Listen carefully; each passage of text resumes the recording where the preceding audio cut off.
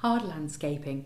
The aim of this set of movies is to introduce you to the Hardscape and Step tools, but also show you how to use the push-pull functionality within the 2D drawing tools to be able to model something unique. First, we'll examine the starter file. Using File Open, open the file 1 Start Hard Landscaping. This file has many more layers and classes now. As stated earlier, the more you can structure your design workflow, the more flexible your file will be for presenting different aspects of the design. On the view bar, click the Layers button. Notice the design layers, Site Survey and Garden Floor have a Z or Z elevation of 0. The layers named Hard Landscaping, Planting and Green Roof Structure are at different Z or Z elevations, minus 650 millimeters. Design layers are like horizontal planes that can have their elevations set to different heights. Objects drawn on a specific design layer will adopt the elevation of the layer on which they are drawn. Click OK. On the navigation palette, click on the Design Layers tab. The active layer is Hard Landscaping. This layer contains some 2D shapes that you'll use to create a design, as well as some previously completed objects. It also contains some instructions that you will be able to hide when you've completed the steps. Additionally, there's a ready-made water feature, which we'll discuss later. The Layer Options menu is set to Active Only, so that you can see clearly what's on each layer. Click on the Site Survey layer to make it active. There's a building with a roof and a very simple boundary created with walls. A heliodon object has been placed, citing this garden in London, UK. Click on the Garden Floor layer to make it active. There are 2 floor objects to act as a base for different levels in our model.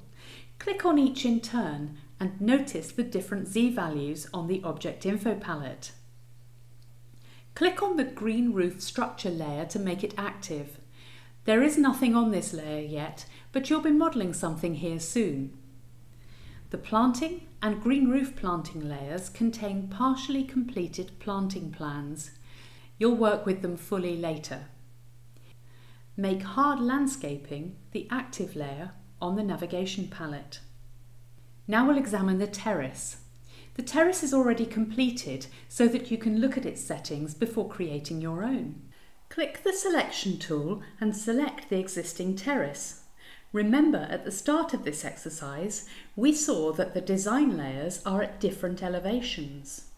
On the Object Info palette, notice this is a Hardscape object drawn on the layer Hard Landscaping, which is positioned at minus 650 millimeters.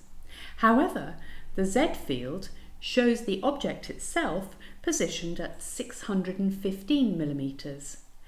This object is therefore positioned 615 millimeters higher than the layer on which it's drawn, as object Z elevations are relative to the position of their design layer. It has a thickness of 35 millimeters, so its top surface is at 650 millimeters above the layer. Click on the Hardscape Settings button on the Object Info palette. The Hardscape Object Settings dialog is displayed.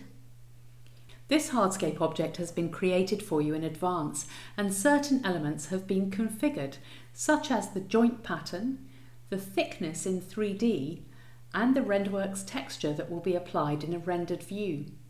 You'll learn more about these settings in a moment. Click OK to dismiss the dialog. On the Object Info palette, click the Save Hardscape button. Click OK when prompted to name the hardscape and use the default name that Vectorworks Landmark offers. On the resource browser, click the Home button to ensure you're looking at the contents of the current file. Under the word Resources, choose Hardscapes from the folder menu.